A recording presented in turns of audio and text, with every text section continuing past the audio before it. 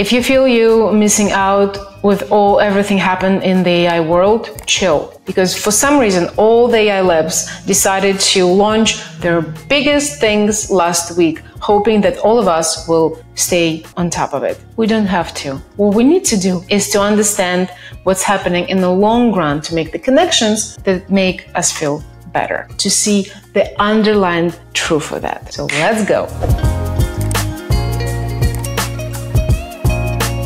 My first AI wow is not related to any of the models launched last week.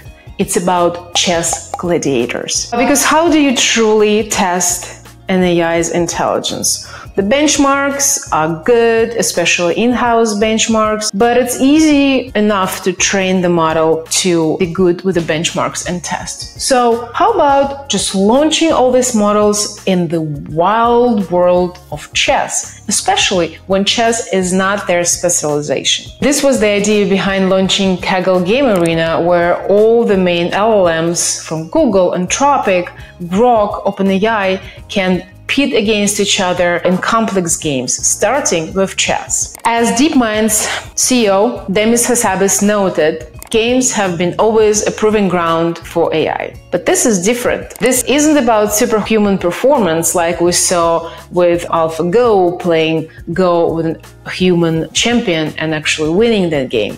No, this is about generalist AI try to reason their way through the game they weren't specifically built for. Now, it doesn't take very long for Grok to just straight up forget about its knight in the middle of the board. What's interesting also is Grok doesn't write its thoughts out. That's what I've noticed 2 days into the tournament. The other bots, they explain all their reasoning. As ridiculous and dumb and absurd as it is, Grok is just like bishop c4. Because, you know, because it's going to be legend, wait for it, dairy. Like, I don't know. It just kind of has like a Barney Stinson vibe to it. Bishop c4, and Gemini just simply takes the knight. That's, you know, it just leaves the knight in the middle of the board. I never said these games would be good. I said this matchup would be good. I watched the match between Grok and Gemini Pro, and it was a pure theater. They act like us, amateur chess players. 5 moves, like a grandmaster, sometimes, and then followed by 10 moves as a hangover amateur. It was hard to explain why this model would make this move. It was really hilarious. So the wow here is not about finding the next AlphaZero. We already have superhuman chess engines. The point of the game arena is to create a dynamic, objective, and endlessly entertaining way to measure the strategic reasoning of generalist AI. Through this process, we see their flaws, we see how stupid their reasoning is. And with all the models, opening their reasoning is an important part for researchers to understand how these models work. Okay, my second wow is about GPT-5, launched last week by OpenAI, but not about the model itself. And not even about the messy launch, considering how much work they put into working with influencers, developers, media, and preparing the whole campaign for launching GPT-5 at least 2, 3, probably more weeks before that. When GPT-5 was launched, we saw many articles coming from the main influencers with detailed diaries how they were using GPT-5 for the last 2 weeks. We saw it from Ethan Mollick, we saw it from Simon Willison. The funny thing is that both of them say that GPT-5 just do stuff, as if it was a phrase from press release or something, but maybe they both came up with the same exact phrase. I don't know.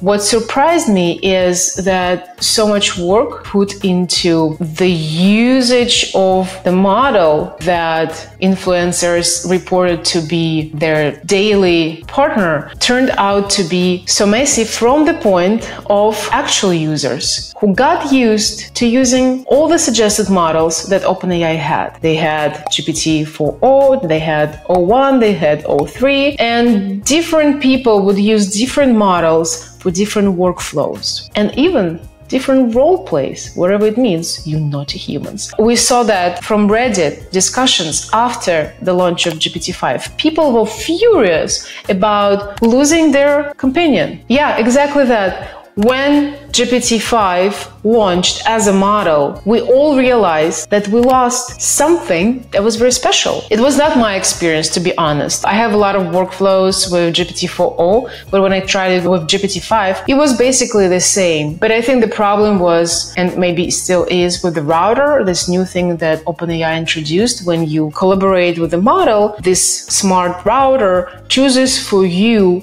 which model is needed for your task. And some people reported that suddenly GPT became extremely stupid. My experience and the experience in my household was very positive. We have very good results with GPT-5, but it depends on the day, actually. When I tried to use it yesterday, it was much dumber.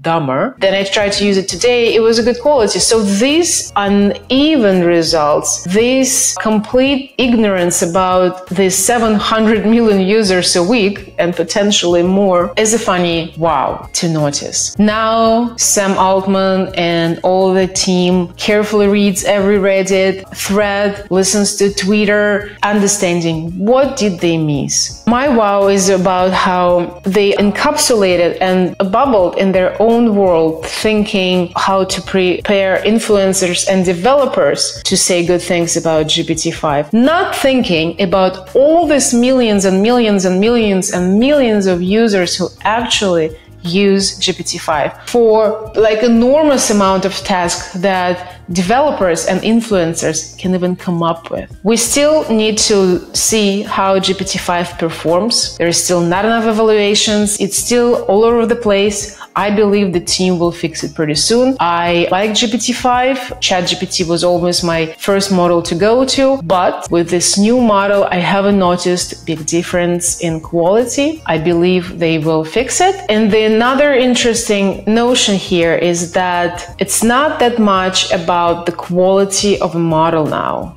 It's much more about the quality of user experience and what we can do with these models. A lot to learn for every company. And last week was crazy week because we also saw GPT OSS, the new open weight model from OpenAI, launched on Hugging Face. That was a very important milestone for OpenAI to become open.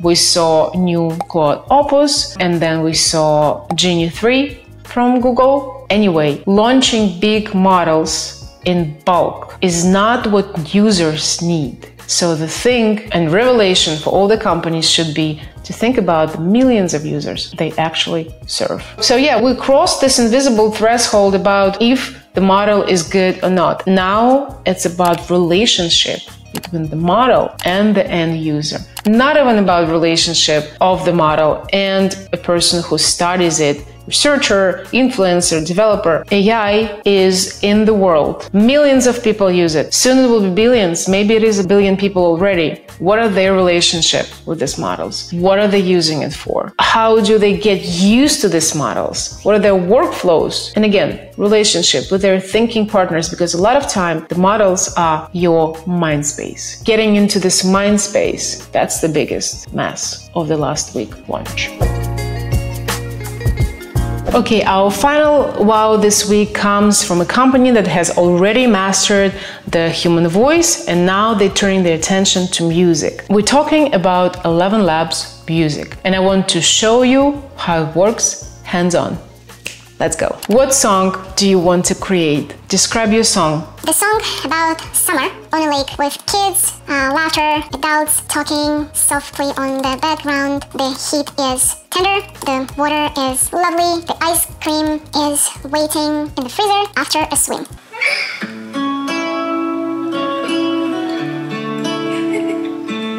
Sunrise paints the water gold.